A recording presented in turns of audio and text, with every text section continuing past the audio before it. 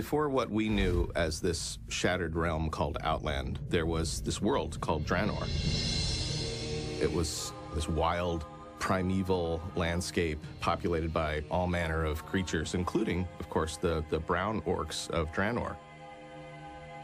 We originally were thinking about this as a council of the clans, where you would have the different orc clans meet to elect their first war chief. They would be forced to make a choice about, which way they were going to go. Would they side with these demon lords, or would they go their own way? And then this mysterious cloaked figure would arrive, and he would punch out Blackhand, and he would maybe choke out Gul'dan and throw up the cloak and reveal himself to be Garrosh, this amazing orc from the future. And we were thinking, well, that's cool, but couldn't we be more expansive? Couldn't we find a way to make this bigger break out? We kind of moved in completely away from the direction of where we were and reapproached it with this idea of being upon the throne of Kil'jaeden. All the clans were being brought here to basically give fealty to Gul'dan's poison. So Gul'dan was able to get the different horde leaders to drink the blood of the demons, right? And that way they would become what was known as the Horde.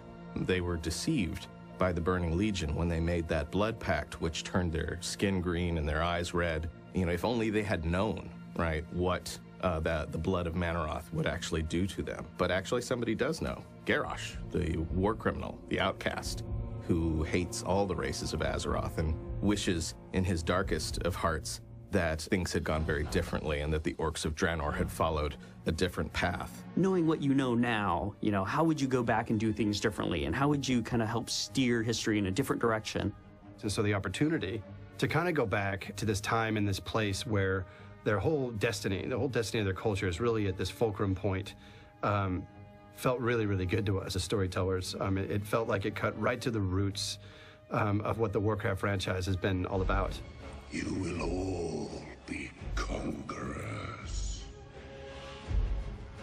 And what, Gul'dan, must we give in return? Everything. Gul'dan is a guy that will go to any length and sacrifice anyone around him to gain power. It's not about hating other people. It's not about, some civilization or some other person had done him wrong. It's all just stepping stones to attain power and just ascend out of this doldrum existence, I'm sure, that he sees it as. So Garrosh was an orc that was raised in Outland, and so he's heard the history of the orcs, and he's heard what's happened, to all of his people. I think from a very early age, this started to boil in him, this resentment of the Legion and this feeling that things should have been different. I think he started to see that the complexities of the modern Horde, right, with all these different races, trolls and Tauren and goblins and things like that, he just didn't get it. I don't get it. The Horde, I grew up with all these stories about orcs. It's about orcish identity. It's about orcish dominance, right? Isn't that who we are? I think it's probably when Garrosh is sitting in that jail cell in manacles awaiting his sentence that this starts to boil up in him. Again, this resentment for the way things turned out for the orcs on Azeroth. And couldn't things be different? I believe that when he went to the past and he was able to make contact with certain of these old chieftains, he fell deeply in love again with this sense of like the orcish ideal. Grommash Hellscream, being his father, was certainly an easy target for Garrosh to be able to appeal to. And his father was this hugely important character in the early days of the Horde. So not a lot is known really about how Garrosh went about contacting Grommash and exactly what he said to Grommash to change his mind and get him to lead him down the path. And it's really going to be interesting for players to, as they adventure through Draenor, kind of uncover what happened and uncover what's happened as a result of this change in traditional history. Drink, Hellscream. We started thinking about Manaroth, and, in the literature, he isn't present at this ceremony, at this blood pact. But we started thinking, that doesn't mean that he wasn't there. And maybe he's like using fell magic to cloak himself, to hide himself. And so then the Hellscream's plans started to emerge, that maybe what they needed to do was to openly defy Gul'dan and Manaroth by pouring out the blood, by not drinking from the cup, and make the demon show himself, and then take that guy down.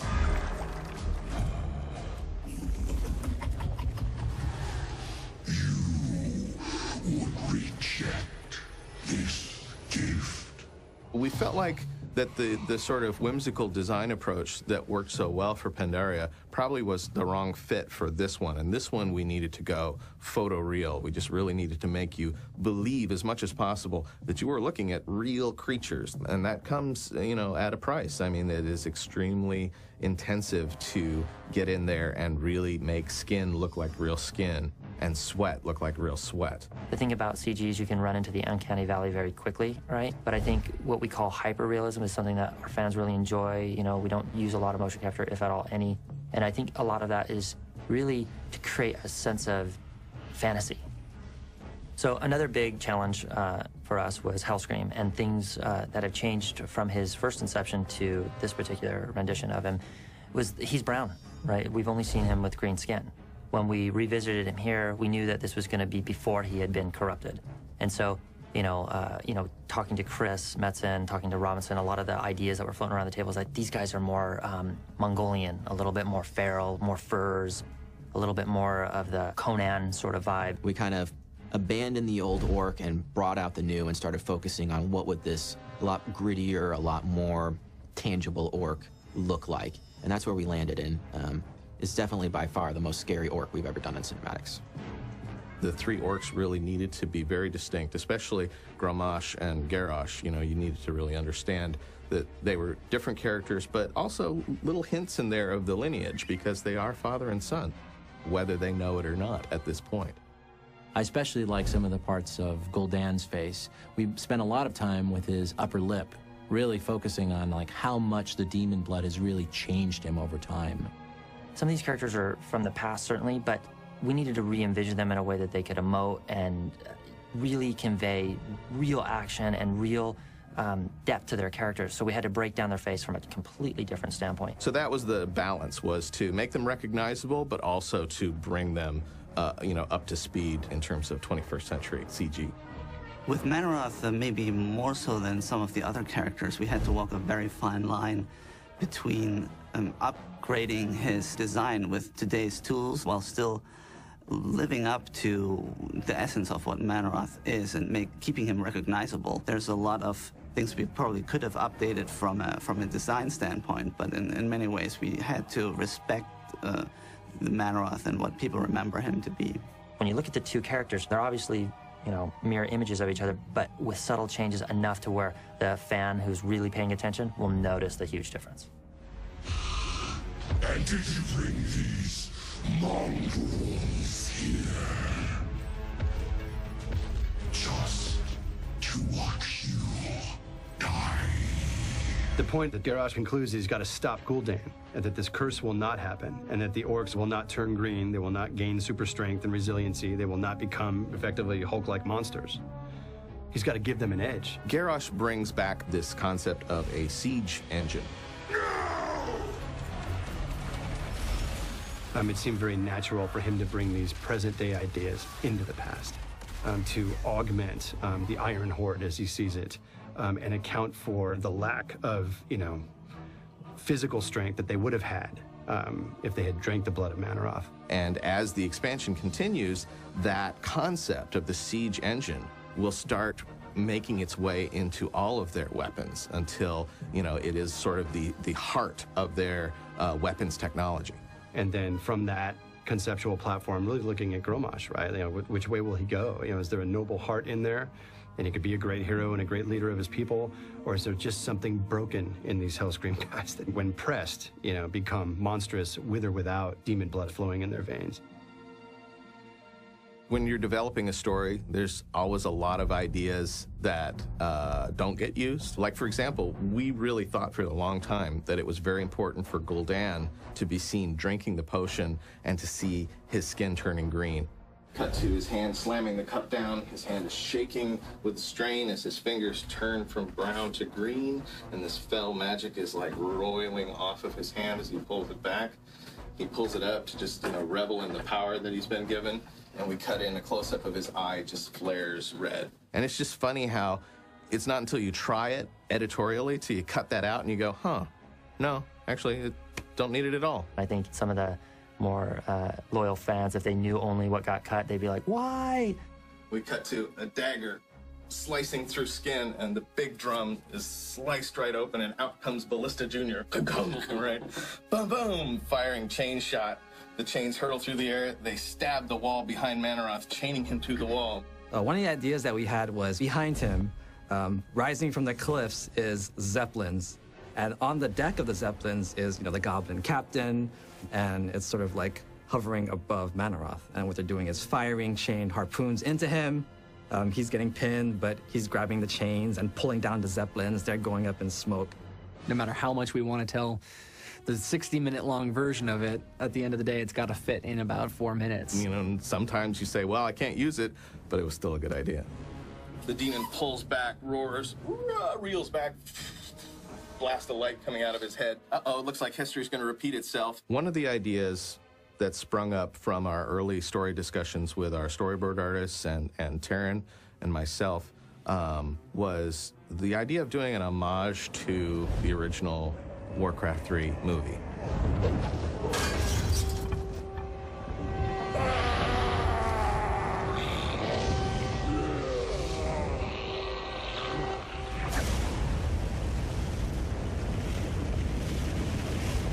This is an opportunity to do something really interesting from a time travel perspective. We thought, well, how exciting would it be if we literally staged the shot the way it went down the first time, right? So that people who are familiar with the Warcraft cinematic look at it and go, oh my God, it's the same composition, it's the same moment. History is going to repeat itself, but not this time. Without words, without narration, the visual storytelling just really said it all, exactly what is happening, that history has changed. This was not our destiny. Times change. This was actually challenging, because compared to other projects, this is a little tighter in schedule. It took almost 12 months from beginning to the end. So we have to come out with a little bit creative about scheduling. We had 4 hero characters. We had a host of background characters. We had a very expansive environment. We had a lot of effects. We had a lot of explosions. We had the blood. And also, we didn't have a full solid concept at the beginning. So we have to ask modeling team to do sort of 3D concepting. Warlords of Draenor has a couple of really good effects. We wanted to spend some time on small effects this time, but make them very, very detailed. Essentially, we always begin from the animatics, trying to figure out the overall destruction that they're interested in. Because usually this sort of thing has a very specific kind of cadence and timing, kind of hitting the beats. And the sort of things that if this was practical, you'd have a whole army of folks figuring out charges and when to detonate things. We pretty much do the exact same thing, only digitally. What we used for reference for these actually was Monty Python's Flying Circus, where they're doing the bit with how not to be seen, You see a bush there and then it goes off in a fireball. That just happened to be on my mind at the time. For the fire that's on the ground, we actually looked at a lot of reference and for the scale of the fires that we wanted, because fire looks very different at different scales and at different times of day and at different exposure settings for the camera. So actually what we did was we looked at cars that were on fire, shot at night, because it was about the right scale, about the right speed, and it had about the right camera exposure. One of my favorite effects was the plasma blast. We did tons of different concepts for this. We did versions that were smokier and versions that were fierier. That was a lot of fun because we had never seen a demon plasma blast before, so we got to sort of concept it all from the start. There's the blood of Manaroth. We had a very close-up shot of that. We wanted to make sure that you understood that this was something evil. To create the believable blood, again, I think it's a couple things. One is getting the simulation such that it is giving you that full three-dimensional motion, which gives the right viscosity and the right shapes as something is being poured or is dripping. And then the second thing is having it smear and adhere onto a surface, which again, I did kind of a hybrid technique where one set of simulation techniques for flowing blood and the other for anything that's adhering to the surface and dripping on it. Also, we film a lot of reference in order to get an idea for how we'll do the acting. Making these movies is a lot of sitting in front of computers, so we try to make things analog whenever we can, and it's a great way to generate ideas because it's very fast, it's very cheap, and we're not worrying about lighting or the look of anything. It's all just about performance and character and story. One of the differences between Miss Pandera and Warlords is that we changed our tech for what we were using for hairs. Before, for instance, on the Panda, we almost had individual hairs that were sculpted by an artist, like to the level where maybe every 12 hairs were basically controlled as individual pieces. So it was just kind of untenable, and the size of our files were huge, and it blew up because we didn't have a nice procedural. So then when we switched to X-Gen, they'd basically sculpt one hair, and that account for a few hundred. We have spent more time on this show thinking about how characters in the show flex and show off the way that they're moving, especially with Grommash, who has to be this strong leader. So we spent probably about 6 weeks developing all the different muscle groups, from biceps to triceps to pec muscles, even down into his neck tendons as they fire off in different parts. Altogether, I think we have almost 200 maps that are dedicated to firing off muscles on different parts of his body. The biggest challenges for us were diving into these characters and truly digging out these smaller features, making sure that all of those muscles are firing in symphony, that you understood exactly what the character was feeling before he even says it. And it was a huge undertaking between animation and prod tech, our rigging team, and our R&D department to put together this new face rig. And I think it really shows we're able to do more with the face than we've ever done before. Lighting needs to almost be invisible in ways that it actually carries the story forward, but you don't realize that it's doing it. And a lot like music does, where it can subtly kind of come in and just carry you into a mood. For this particular scene, we had an interesting color palette. We have the blue moonlight is pretty dominant, but then you have firelight, right? And blue and the firelight work pretty well together, moonlight and firelight. Then you throw in the green light of the blood pools and Mannoroth himself. We wanted to avoid in most shots all three, because we wanted to just concentrate on 2 at least in each shot. But we try not to connect lights, so anytime we're lighting a character, we always try to have the core shadow breaking up 2 of the tones. We don't want 2 tones touching each other. The large-scale environments are the difficult ones because we're so used to seeing things that are in reality outside. So our eye is really quick and our brain really picks up what is fake and what is real. So a lot of elements have to be created to push the realism of it and to get that believability in the shot. And we knew early on that the Dark Portal had to feel absolutely massive. And everything else had to support the hero character, which is the Dark Portal. So everything had to drive that idea. We lit this shot mostly dark, and until the portal is revealed, we have that nice dramatic lighting to push the idea of the Dark Portal. It is very conceivable that if the Iron Horde gets their Dark Portal finished on Draenor, that they could come through into our Azeroth and really cause us some trouble. Warcraft is just this big moving thing, and there's just so many little pockets and nooks and crannies of content that can still come forward and be relevant. It's so much fun. It's just such a trip, you know, after all this time to see these ideas being vital. It's just been a pleasure to take this journey back in time to revisit these classic Warcraft characters and situations, and also to introduce them to a new generation of players. It brought back a lot of nostalgia for us, getting to use these characters again that were really not that much more than just entries in the back of a manual, you know, in those first Warcraft games, and to get to dimensionalize them and their culture in this moment in history has been thrilling. We will never be slaves!